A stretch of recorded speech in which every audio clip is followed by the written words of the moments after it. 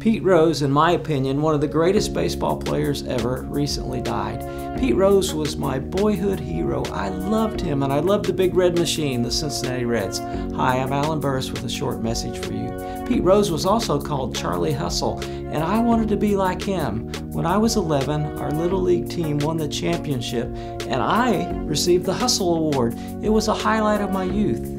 As time went on, I was disappointed to learn of Pete's flaws and mistakes.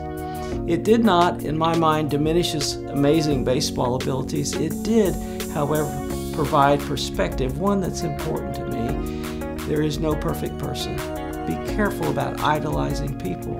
Psalm 20 verse 7 says, "Some trust in chariots and some in horses, but we trust in the name of the Lord our God." Today, some trust in politicians, presidents, preachers, pop stars, and popular influencers. I say, learn from them, enjoy them, take what is good, but be careful. There is only one who deserves wholehearted trust and allegiance. His name is Jesus. I hope you have a wonderful day.